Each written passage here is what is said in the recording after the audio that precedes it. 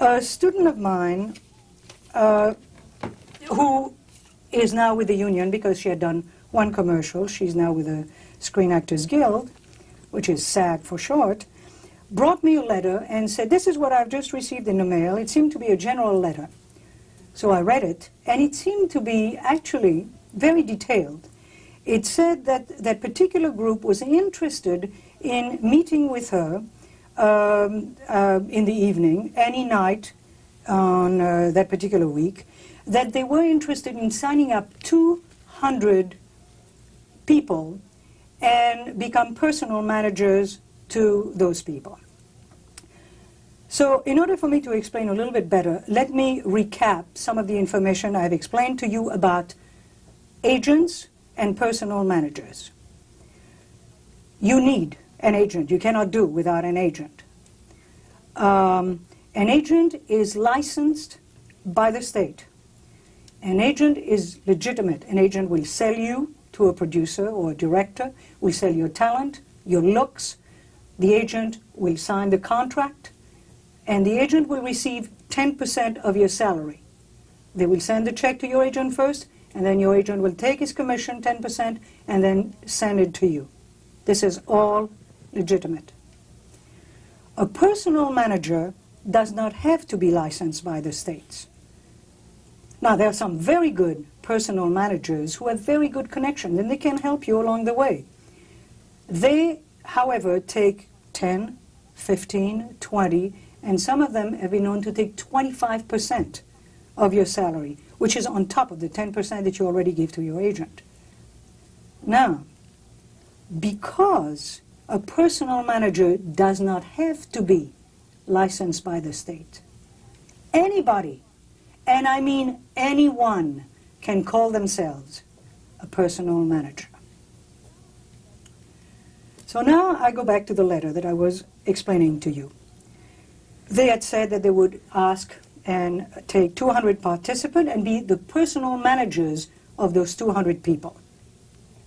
That they would review their pictures, that they would review their resumes, that they would advise them on all those things, that they would give them an agent, and that they would get them invited to Hollywood parties where they would meet someone who might discover them, or they may be making good connections.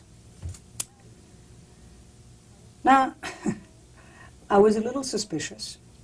And because the appointment was after 7 o'clock in the evening, and in Hollywood when we have an interview or an audition, it's usually between 9 to 5 or 9 to 6, I asked her to make the appointment, but to make it for 2 people, to go with a friend of hers.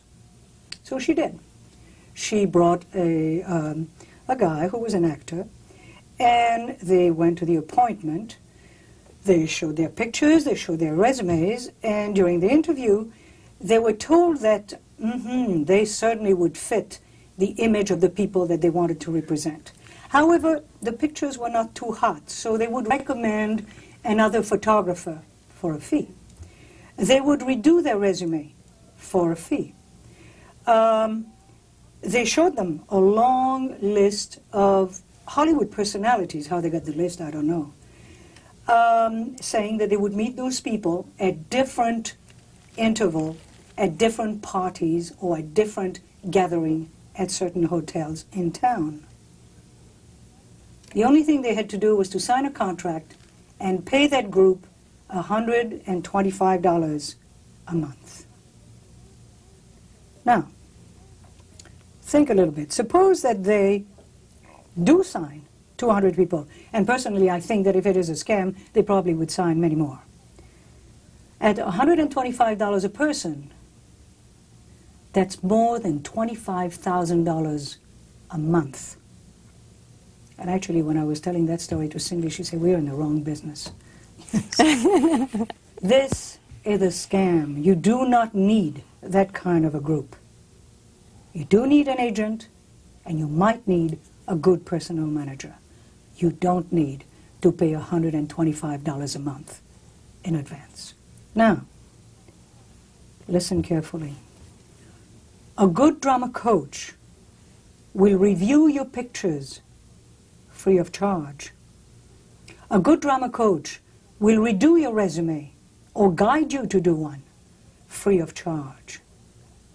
A good drama coach will tell you that most of the casting directors reserve one day in the week for interview free of charge.